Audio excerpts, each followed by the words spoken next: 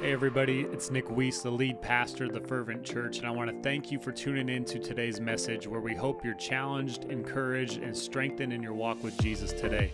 If you have any questions about following Jesus or what the Bible means, please send your emails to connect@fervent.church, and we would love to answer those questions for you.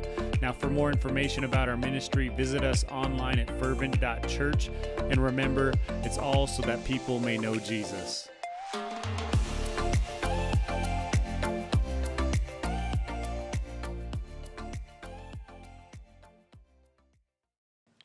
All right, if you didn't bring a Bible, there are some back there, or they're going to be on the screen. Louis got them there, but we're going to just dive right into it. Okay, chapter 15, verse 1. It says, I am the true vine, and my Father is the gardener. I am the true vine, and my Father is the gardener. Again, now he's talking to the disciples, so giving you the context. He's been talking to the disciples, been talking about how he's going to give them the Holy Spirit, and then he goes into, I am the true vine, and my Father is the gardener. Now, one of the really significant things, if you're like a nerd about the Bible is so cool, and the more you learn, the more you see like the poetic parts of the Bible come together. And it's really cool sometimes when you take a look at something with that 30,000-foot view of things, where you get to see different things make sense over time. So I am the true vine, my Father is the gardener. This is one of the I am statements. Has anyone ever heard of those before? I'll be honest, until like recently, I knew the I am statements, but I didn't know anything like, oh wow, that's an I am statement. I was like, so if you're like, no, well, that's fine. I didn't either. So an I am statement is like when Jesus specifically like is describing what he is specifically. He's saying, I am this. Now, it wasn't until pretty recently that I kind of understood some of the significance of that, and it's actually because I've been studying a lot on Moses and the Israelites. And so this is why I want to bring that back, is because with Moses, thinking back, so before Jesus, if you guys ever seen the movie Prince of Egypt, anybody ever seen that movie? Great soundtrack, like all-star cast. Yeah, you're like, some of you guys are like, no, well, you should watch it because it's amazing. You'll thank me. Anyways, so Moses, he grew up, he was raised in the palace of Pharaoh, and because at that time, Egyptians were in charge over the Israelites were enslaved by the Egyptians, and the Egyptians saw that the Israelites were a lot in number, so they wanted to kill the babies, all the boy babies, because they said they can rise up against us. Well, if you don't know the story about Moses, Moses was left by the reeds and was found by Pharaoh's daughter, was raised in the palace. I'm giving you the very brief synopsis version. Anyways, so he was raised, and at some point, this revelation happens with Moses, where he now flees because he realizes, like, he is not of the Egyptians. So he's in the desert. He's already killed an Egyptian, by the way, at this point, mind you. So he's already, like, very broken in the desert, and God speaks to Moses through the burning bush. And one of the things I want to bring up is this conversation.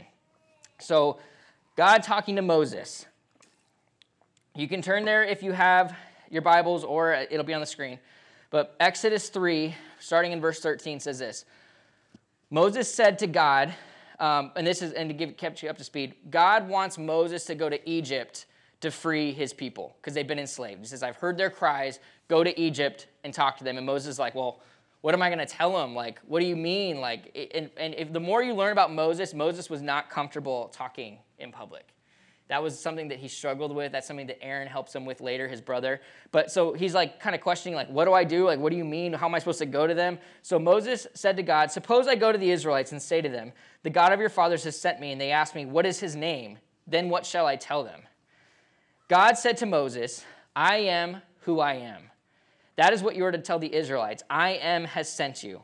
God also said to Moses, say to the Israelites, the Lord, the God of your father, the God of Abraham, the God of Isaac, and the God of Jacob has sent me to you.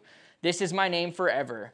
The name you shall call me from generation to generation. Now, what I think is very unique as we go into this is that God is the I am. God is the I am. That's what he said. Tell the Israelites, I am who I am.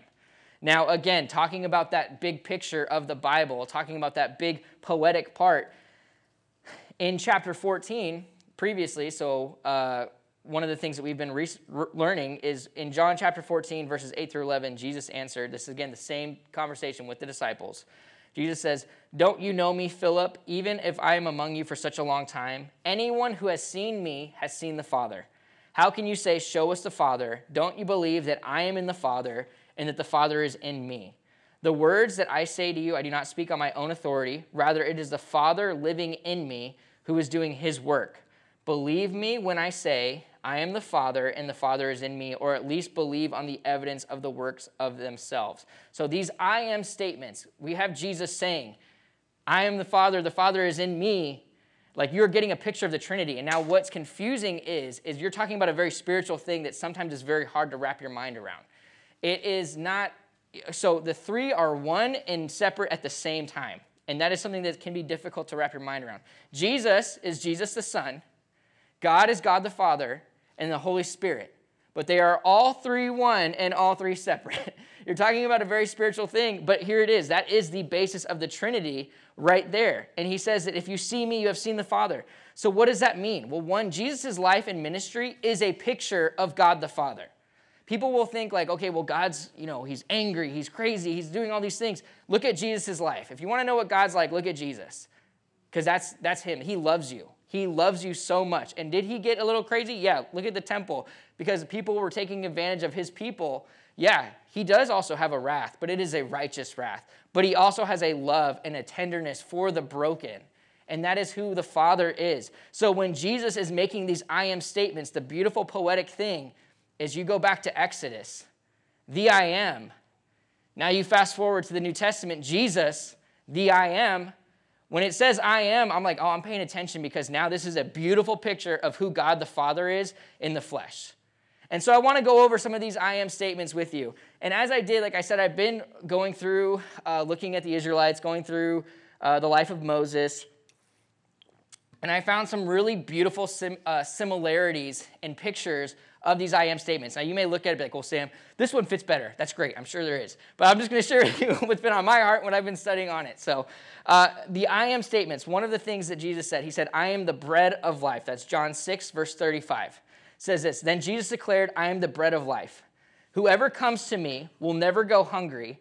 Whoever believes in me will never be thirsty. So again, Jesus is the bread of life. This beautiful parallel that we see is the Israelites in the desert when they are hungry. Manna from heaven. They're hungry, and he gives them the bread. Now, fast forward. Jesus, I am the bread of life.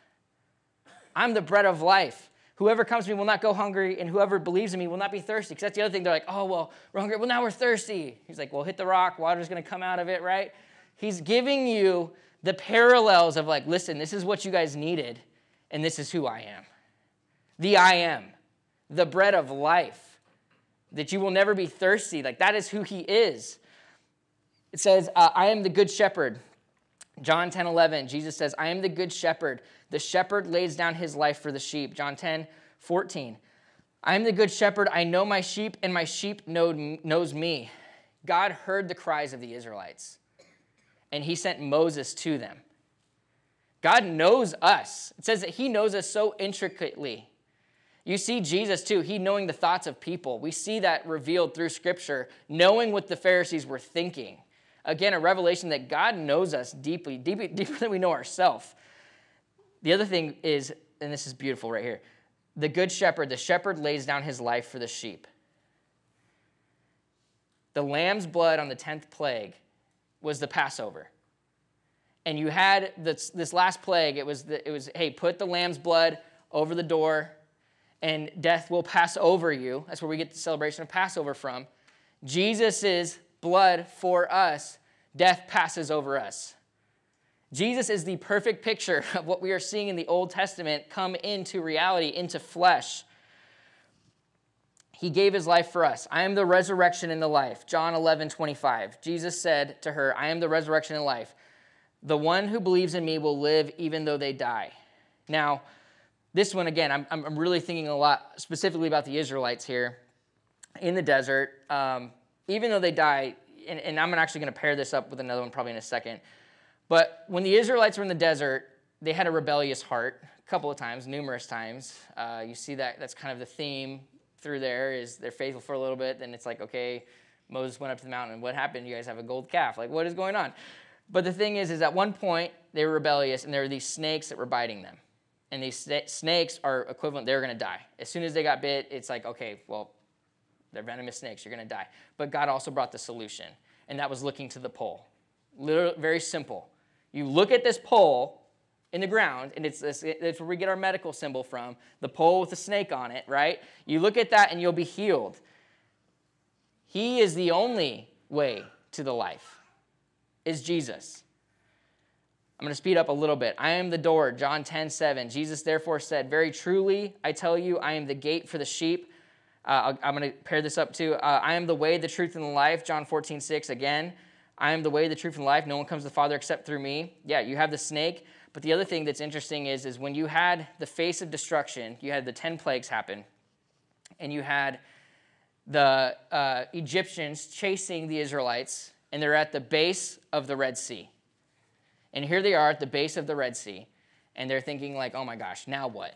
We've got all these plagues, now we're at the base of the Red Sea, and I love the Israelites because it is such a picture of us, and we are often way too critical of the Israelites, like how can they think that God's going to, come on, we know God's going to do something big here, and we get stuck in our problems, and we have our Red Sea, and we're like, God, where are you at? Like, where are you? It's like, have you forgotten everything else that he has done for us? Like, he just did all these 10 plagues. He's like, yeah, you're going to get through this, and it may not be how you look. I guarantee you they didn't think that sea was going to part. But that was the only way. And the other thing that was interesting is the Egyptians tried to follow, and they were washed away. There is one way, and that was through the Father, and there is one way, and that is through Jesus. The other interesting thing is, again, this is a less well-known fact, I guess. The Jordan River was how they entered into the Promised Land. When they crossed the Jordan River, there was one way. Again, it was in flood season. It was a time where it doesn't make sense. Jesus is the only way. Before Abraham I am. John 8:58. Very truly I tell you, Jesus answered, before Abraham was, I am. Before Abraham was, I am. I want to visit again that Exodus conversation with Moses. It says, God said to Moses, I am who I am. This is what you are to say to the Israelites. The I am has sent you. God also said to Moses, say to the Israelites, the Lord of the God of your fathers, the God of Abraham, the God of Isaac, the God of Jacob, has sent me to you. This is my name forever. We have Jesus saying, before Abraham was born, I am. This is something very significant. We think about it like, okay, like God, yeah, he's saying this. The Jewish people, for one, they held to the Bible. The only thing is their Bible didn't include of the New Testament. So when they look at it, they knew it, and they knew it very well. So for him to be making these statements would correlate with them, like he's saying a really big thing here. Like this is not just some ordinary guy. And we see that all throughout ministry of Jesus' life. Like him telling him and revealing himself to them. That he is and that he was existing before Abraham. We can do a whole study on that. We don't have time. We haven't even barely gotten into our text yet, so I'm going to speed up a little bit. I am the true vine. Where we are today.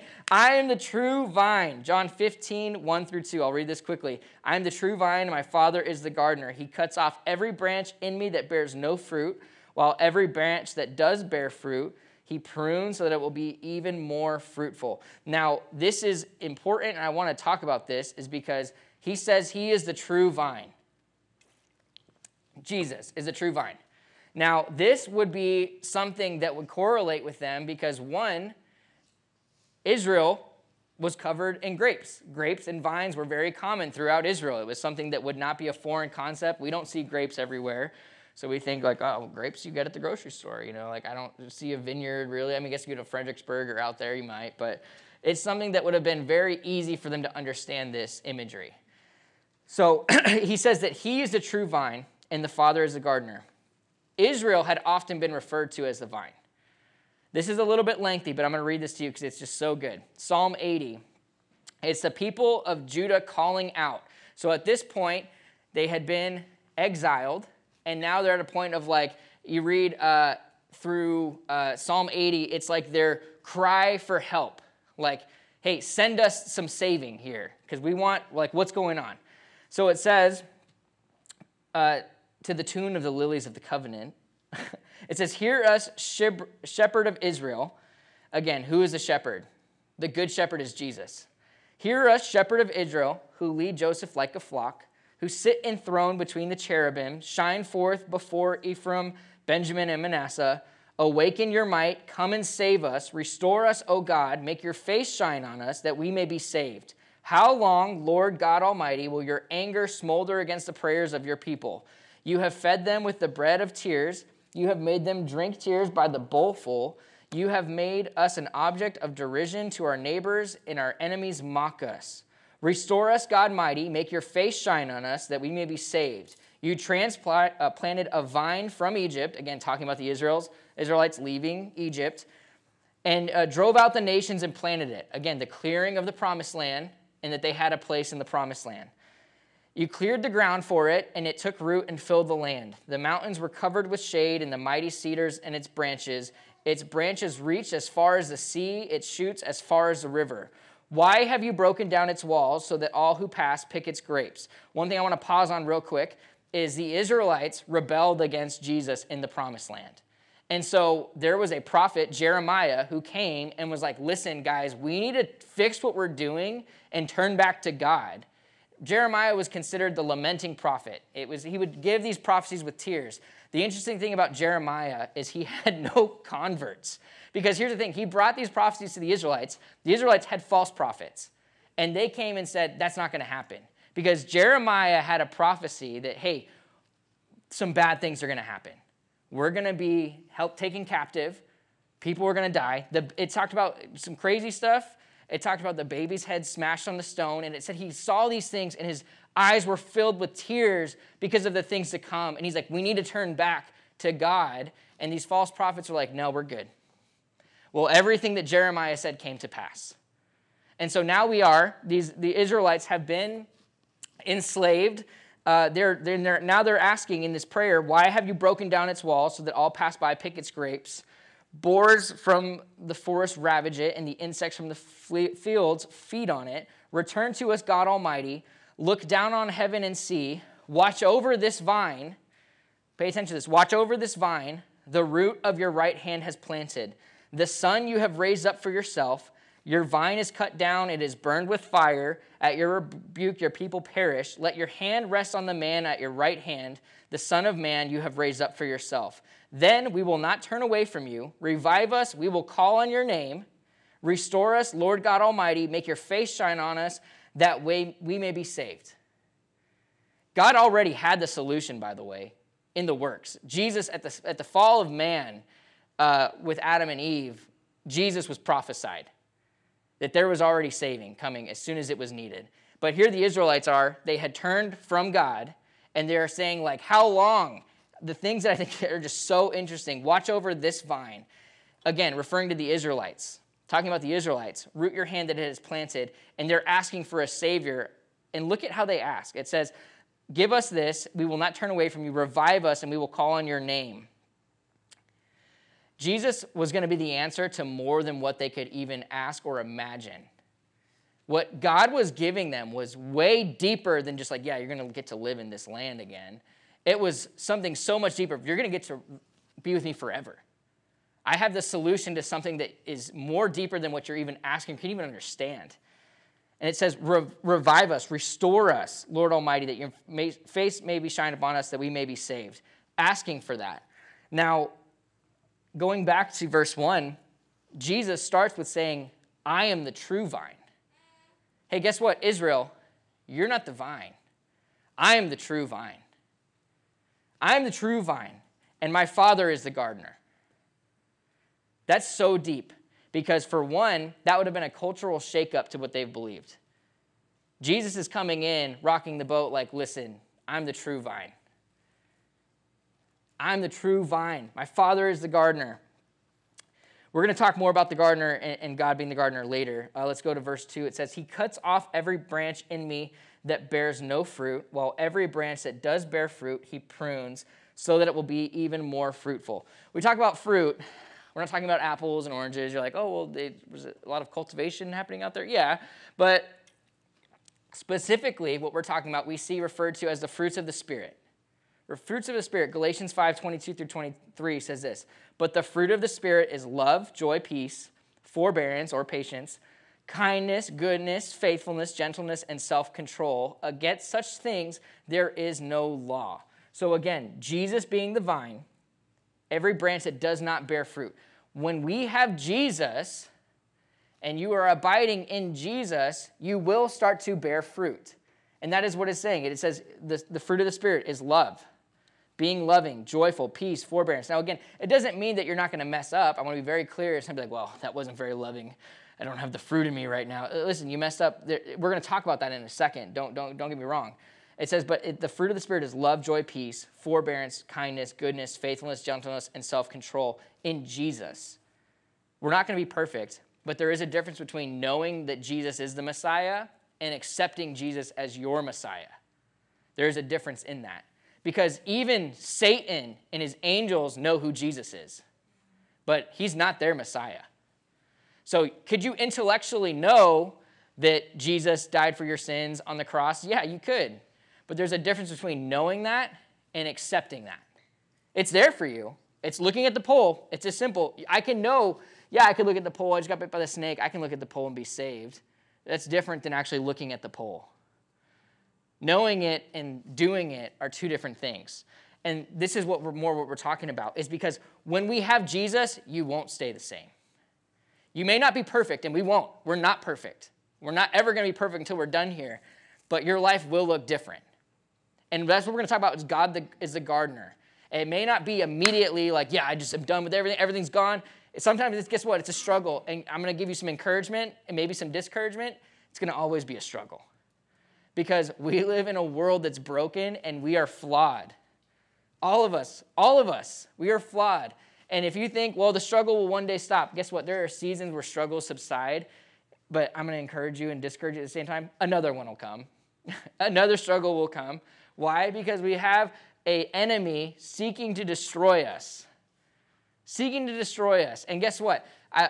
Brandon Cormier was a pastor we heard back in Tucson. He gave something to me said something that has always stuck with me. Discouragement is the devil's decision that you matter. Sometimes that discouragement is not trying to do something like, well, I don't know enough about the Bible, so I'm not going to tell them that. Or I don't know them well enough, I don't want to pray for them. Or like, I'm not going to go to church, I messed up this week. No. If anything, at the feet of Jesus is where we should always be. Because we deserve nothing else. We're going to talk more about that here in a little bit. But love, joy, peace, patience, kindness, goodness, gentleness, faithfulness, self-control. We won't be the same. But Jesus is rebuking, when Jesus was talking about the bush that bared no fruit, and this is a whole nother study, but he looked at the fig tree, bared no fruit, he cursed it, and it withered. Talking about the lukewarm, it says that he will spew you from your mouth. So like, listen, like, hey, let's say you're like, yeah, I'm living for Jesus, I love Jesus, but your life looks nothing like it. I would say that's a dangerous spot to be in, because it's like, listen, you can know that Jesus is the Messiah, but have you accepted him and living that? I'm not here to judge that. I'm just saying this is a self-check is what this is. We're going to talk more about that. This is an inward check on our own hearts, not me saying, are you doing this? Because that's wrong. No, listen, there is something to be said about accountability, and we're going to talk about that. There's also something to be said about warning and godly wisdom. But ultimately, the one at the end of the day that knows where you are at is you and the Lord. Because you can have someone that looks like they have it all together, and they can be far from it. So that's my encouragement to you, is this is a self-check. But it is very clear. It says, he cuts off every branch that bears no fruit, while every branch that does bear fruit, he prunes. Now, what does that mean? Again, it means we're not perfect. When you look at a grape vineyard, you have the grapes. They need pruning in order to grow. Let me tell you what pruning is. I looked it up. It says, pruning is an opportunity to control vine damage and disease early on to ensure that the grapes have enough air circulation to prevent mildew and rot. I'll read that to you one more time. This is what God is doing to us, God the Father, the gardener. It's an opportunity to control vine damage and disease early on and ensure that the grapes have enough air and circulation to prevent mildew and rot. When you give your life to Jesus, you give it all. And guess what? That means the things that need to be pruned. And he will prune that. You abide in Jesus, the Father is going to prune those things out of you that are the things that are controlling the vine damage. And even as you grow, and even as you've been walking with Jesus a long time, guess what? You need pruning. Why? Because if you start to let those things grow that are going to kill the fruit, that's going to start to kill the fruit. And that's where God comes in and is like, hey, we need to prune that. That's why when you get that, oh man, like I messed up, that conviction, that rebuke, it's like, it's a way of us staying humble of like, I don't have it together. If you ever have someone that says they have it all together, the Bible talks specifically about that. They're a liar. So that's the thing, is having that humility of like, one, recognizing that I'm flawed. Two, also not being like, yeah, I'm flawed. I'll just keep doing it because I'm flawed. There's a difference in that. There's grace, but also we don't want to abuse grace. It says the pruning that happens, God cleans us out. He redirects us so that we can grow and that we can have fruit. It's surrendering it to him, though. If we don't do that, those nutrients that are supposed to go to that fruit, where do they go? They go to the things that are going to cause death to that plant, death to those vines, death to the grapes. Verse 3 and 4. We're gonna keep pushing here. Verse 3. It says, "You are already clean because of the word I have spoken to you. Remain in me as I also remain in you. No branch can bear fruit by itself. It must remain in the vine. Neither can you bear fruit unless you remain in me." Again, Jesus is the way, the truth, and the life, and no one comes to the Father except through Jesus. He is the vine. He is the true vine. Here's the thing, is the vine is the source to growth. Those fruits, the grapes, they don't grow without the vine. Otherwise, they become a raisin, and nobody likes those. We don't want raisins. But the thing is, the vine is what gives that fruit life. The vine is the center of the grape, not an accessory. Jesus is the center, not an accessory. What does that mean? That means Jesus is not a box on Sunday morning that we check and we say, okay, Jesus, well, that was great. Thank you for speaking to me. I'll listen to a worship song in the morning, and I'll have that Monday morning faith, and then I'll see you next Sunday. No, Jesus is involved in everything, the center of something. Those grapes are attached to the vine. Those grapes are in the vine. And that is what Jesus wants. He wants us abiding in him. He wants us in him, not just on Sunday, not just whatever, in everything, at your work, with your kids, wherever. I mean, fill in the blank. And here's the thing is it is easy to slip into seasons of busy. And I have 5 kids. I know that. It is easy, and it's not always a direct decision of like, yeah, well, I'm going to walk away. No, sometimes it's just not being intentional. And that is what I received from the conference this last week is we have a lot going on. And it is, you have your time with your kids, you have your time with God, but it's being intentional in the sense of like, we get to sit at the feet of Jesus. And ultimately, that's what he wants, is just to be abiding in him. We're going to talk more about that here in a bit. John 15, verse 5. It says, "I am the vine, you are the branches. Remain in me, and I in you. You will bear much fruit. Apart from me, you can do nothing." Now, this is talking about of like eternal significance. Apart from Jesus, we aren't doing anything. 1 Corinthians 3, 6-9 says this, "I planted the seed, Apollos watered it, but God has been making it grow. So neither the one who plants nor the one who waters is anything, but only God, who makes things grow. The one who plants, the one who waters, have one purpose, and they will teach each other they will each be recorded to their own labor. For we are co-workers in God's service. You are God's field, God's building." Here's the thing. Apart from Jesus, are we planting seeds or watering? Ultimately, what it's saying is if you don't have Jesus, we're not doing anything. Jesus is the reason we are planting. Sometimes we see our seeds grow. What I mean by that is as we go out, as you live your life, we are called to be a light in the world. I'll put this very simply. We're called to be a light. What that means is, again, as you bear fruit, your life should look different than others. As you walk with Jesus, your life should look different than others. A response at work, just to give you very practical things. Sometimes it's very easy to get frustrated, something where you could maybe be really justified to be really frustrated by. Instead of that, like, I'm going to be gracious. I'm just going to be gracious. I can tell you that. That is going to be, and this is something that I sometimes struggle with as well. So I'm not saying this like, yeah, you guys need to all be gracious. Listen, it's hard. Walking with Jesus is hard. And it is a daily thing. And sometimes, like, literally, you'll go from a sermon, you'll go to lunch, and you'll be like, this waitress is taking forever. What is going on? And you're like, oh, my gosh, literally, I just slipped back into it. It's not always this big, giant pitfall hold of sin. Sometimes it's just walking in everyday things. And it may be the stronghold of a sin. If that's the case, I pray for you on that. But a lot of it, too, is just walking with him daily in the everyday things, in the mundane things. He wants to be in all of it. He wants to be in it. He wants to be involved. It says, apart from Jesus, how are we planting? God is the gardener. Let's be very clear on something. God is not lucky to have us. He's not lucky to have us. We are lucky to have Jesus. Because I think sometimes we can think like, well, I'm really gifted at that. I should be doing that. Or, man, they said that. I could have been doing that way better than they did. Like, or this person's like on social media, I have so much more wisdom than they do. People should listen to me more. Listen, first of all, we got a couple things to talk about that. But God is the one. God is the gardener. He is not lucky to have us. He's gracious to use us. We are lucky to have Jesus because apart from him, we are nothing. The Bible talks about that our most righteous self is like filthy rags in the presence of the King, that we are nothing. We are just dirty filth that he chooses to use. Similarly, though, I want to also encourage you, if you're the person that struggles with, like, I'm not enough, I'm this, that, let me encourage you, you're not. But guess what? Jesus is. Because we are to bring what we have to the Lord and watch him work.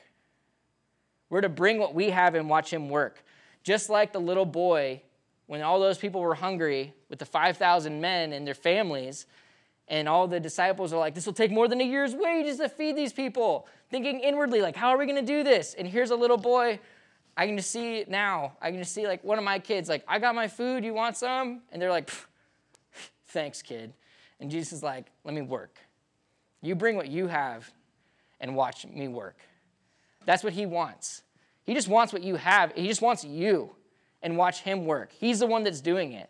When we remove ourselves from the situation, you're going to see some things happen because why? It's not you anymore. It's Jesus. And that's the thing, is that's where the glory belongs anyways. Ephesians 3:14-21 says this, for this reason I kneel before the Father, for whom every family in heaven and on earth derives its name. I pray that out of his glorious riches he may strengthen you with the power through his Spirit in your inner being, so that Christ may dwell in your hearts through faith. And I pray that you, being rooted and established in love, may have power together with all the Lord's holy people to grasp how wide and long and high the deep of the love of Christ, and to know that his love surpasses knowledge, and that you may be filled with the measure and all of the fullness of God. Now to him who is able to do immeasurably more than we can ask or imagine, according to his power that is work within us. To him be the glory in the church and in Christ Jesus throughout all generation, forever and ever. Amen. That Jesus can do more than you can even imagine if you just get out of your own way.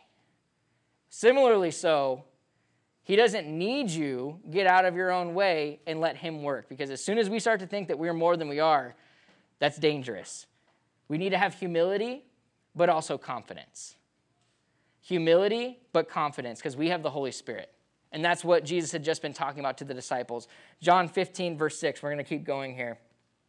If you do not remain in me, you are like a branch that is thrown away and withers. Such branches are picked up and thrown into the fire and burned. This is a really hot topic for like Bible studies. It's one where people love to sit and they love to debate and they love to get theological on. If that's what you're looking for, I'm going to disappoint you. But I am going to tell you this. There's a lot of fancy words, essentially, that are saying an argument for, can someone lose their salvation or were they never saved? There's fancy words. I don't even know how to pronounce them, so I'm not going to try.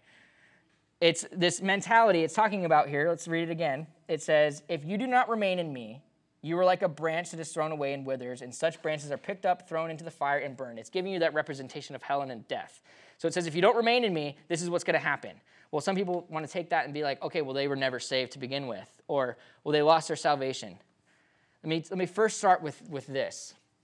Read the first section of that. Let's read it together. If you do not remain in me. The first thing is this is a self-evaluation, not an other evaluation. If it doesn't say it's talking about someone else, it's talking about you. This is an inward check. So let's start there. Let's look inwardly. When you go on the plane and the flight attendant, we were just on one, and half the time I put the headphones on because they say the same thing. But get on the plane, what do they say? They say, if we have emergency oxygen mask, put yours on first, then put on the person next to you. Why? Because you can't help the next person next to you if you're unconscious. That's why Jesus also was like, don't focus on the speck in your brother's eye and ignore the log in yours. This should always be an inward check first. Inward check first. If you do not remain in me, if we are not abiding in Jesus, there's a very simple solution to this. Abide in Jesus. It's simple. It's not how far is the line and how far can I go. The answer is clear. Abide in Jesus. Jesus is the answer. People want to talk about it, though. They want to ask. And my answer to it is, honestly, I don't think it matters because there's a solution. And the solution is this. Either way, whatever you believe, whether someone can lose their salvation or they were never saved, you have work to do as a believer. So it doesn't matter the problem. You need the solution. And the solution is still Jesus. People like to talk about it. People like to sit over campfires like, well, in this verse it says this. Listen, ultimately, does it matter whether someone lost their salvation or was never saved? You still have someone that needs Jesus. And so your solution is to pray for them. One, it's either be a light and share the gospel because they never heard it. Or two, this person was lost and we should be praying for them to come back to Jesus. The solution is clear. And that's where I kind of stand on that. Either way you lean, you have a job to do. Instead of worrying about what the problem is, worry about what the solution is. And that's kind of where I go with that. John 15, verse 7, it says, if you remain in me and my words remain in you, ask whatever you wish and it will be done to you. There is actually one thing I just want to say real quick, though, going back to verse 6. And I don't want to skate over this too much. That warning, though, is a very real warning. And that is an inward warning to us and something that we need to be attentive of as well. We need to pay attention to that warning while still being in prayers for the lost. I'm going to keep going, though. Sorry, I forgot that. John 15, verse 7 says, again, we'll start over.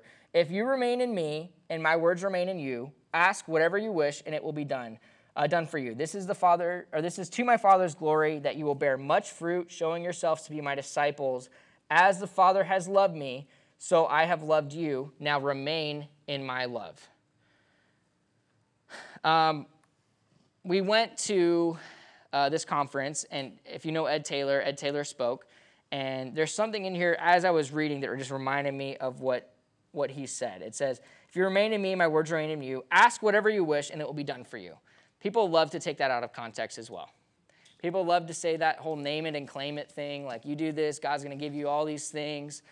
We're going to talk about that because one thing I just thought was beautiful is can Jesus and can God give you anything? They can. But also, there's a way to be asking, and I'm going to talk about that in a second, but I want to give you this story first. Ed Taylor, a pastor, he was the pastor of Aurora. He goes through and he's talking and he says, social media is dangerous. It's dangerous when you're a church planner. It's dangerous when you've been a pastor for however many years because comparison is a very real thing. And sometimes you can't help but to be like, oh man, I'm getting jealous by that. So he said, and just to give you an idea, he has a pretty large church.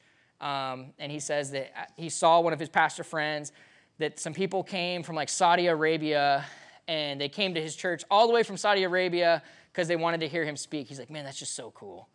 Like, I wish that someone would want to just be here and just, that's just so cool, right? And so he's like, okay, he's going through and he's like, that'd just be awesome. He says, well, fast forward and a couple from Vietnam comes and he's like, oh man, that was just awesome. Like this couple, they said, hey, we've been watching you online in our home in Vietnam and you've been pastoring us for years and like, it's just, you've been speaking into our life. And he's like, man, how crazy. Like I asked God, he gave it to me. And he says he's driving home and he's just like, man, like how cool. And he's like, he had this conversation with God. He's like, well, what else do you want? He's like, yeah, well, I want this relationship with my grandkids. I want this. And he says, and God, he's like, this whole time, he's like, yeah, God can do that. God can do that. And he said that as he was getting home from this like 20-minute drive, that he had this revelation of like, when are you going to ask for me? When are you going to ask for me? Because I can do all of those things, sure, but when is your heart going to be just on me? And it's like God can do a lot of things, but when we're told, one, by Jesus, how to enter in his presence and how to come into asking for things. One, in the Lord's Prayer, which we're going through, it says, Our Father who art in heaven, hallowed be thy name, thy kingdom come, thy will be done on earth as it is in heaven. How often are we asking for God's will versus our own? A lot of our requests are, God, I need this. God, I want this. God, this needs to happen. And if sometimes we would step out of our own way and watch God open the doors, it can be pretty crazy. Please don't take this as like a holier than thou thing, but I can tell you this. I never once in a million years thought I'd be in Hutto. I never once in a million years thought I wouldn't be still a cop in Tucson. But just having a heart, and again, not to be like, oh, well, yeah, I'm really open to the Holy Spirit. Listen, I still struggle with that. It's just being open to it. But at the same day, when you get out of your own way and just let the Lord work and your will is just, God, what do you want? Get ready, because you're going to go on a ride. Because you're going to be like, how did we get here? How did I end up in Hutto, Texas, working at a construction company? Never would have thought that was going to happen. But if you just ask for God's will. 1 John chapter 5, verse 14 says this. This is the confidence we have in approaching God, that if we ask anything according to his will, that he hears us. And we know that if he hears us, whatever we ask, we have what we have asked him. The thing is when your will is then paired to God's will, you're going to want what he wants for you. Because then it's going to be, God, what do you want for me? Because I want what you want. God, if you want this for me, give it to me. But if you don't, close that door. Because I don't want to walk through a door that you're not behind. And that's the thing is he will give you your requests. But also, too, be careful because sometimes we get dangerous of kicking our own doors down and going down our own path. But also, too, that's why he wants to save us from that destruction by remaining in his will. We should be seeking to mirror his. I'm going to close with this as we're wrapping up, is ultimately, if you have anything, the simple answer is remain in Jesus. Remain in Jesus. Abide in Jesus. Have him be the vine of your life, not just the accessory. The grape grows from the vine so that people may know Jesus. Jesus has referred to the figs. Fig trees are, has anyone ever seen a fig tree, by the way? A couple of us? I had not. But maybe there's some arborists in here. If you look at a fig tree and you look at the fruit in the fig tree, you think about the actual fruit itself. What's going on internally, the fruit. Let's just imagine that fruit had eyes, right? It can only see everything exterior. Lou, do you have the picture of the fruit? Can you pull that up? I'm going to show you a picture of a fig. This is the inside of the fig right here. These are seeds. When you let the Lord work in your heart and you let that fruit grow, Jesus is going to get a return. And it's not because of anything that you're doing. You're not making this grow. Your only job is to stay attached to the vine. That's it. He's going to grow everything else in you, and he's going to get his return in that. But our ultimate goal is we need to stay in Jesus through the easy, through the hard, through the busy, whatever it may be, abiding in him, because that's what we've been told to do. I want to close, but I want to close with this, is giving you a time, one, it may not even be something big or crazy or whatever. Sometimes it's just busy, is centering back on Jesus being your vine. Because it can be really easy to slip back into that season of just going through the motions. Yep, God, I read the verse of the day today, did that, read my Bible, sang an SEU song, and everyone loves SEU. So sang a worship song, and now I'm going to go through my day. It's abiding in Jesus. And what does that look like? That means inviting him to every part of your day. Hey, I'm going to the store. You know what? I want to be a light at the store. Being intentional. And the more you do that, the more you think about it, watch, because God will open up doors and opportunities for you to be a light and for you to love others. And it ultimately is not you, it's Jesus. But let's pray. And if you need that time to just be like, God, I've been busy, or God, maybe I've been the bush that's not having any fruit. Maybe that's the case. I want to encourage you, don't leave this place without making that decision to make it right for you today. But dear Heavenly Father, Lord, we just thank you. Lord, we thank you for your word. We thank you for your goodness. Lord, we thank you for your Holy Spirit, Lord, that we know it just lives in us, Lord. We pray that we can be a light. We pray that we can just bear fruit, Lord, for your glory so that others may know you. Because that is why we are here, so that others may know you. Lord, I pray that you just help us to abide in you in the good, in the bad, in the hard, in the busy, in whatever, Lord. We pray that we will just stay in your vine, Lord. We just thank you and we praise you. In Jesus' name, amen.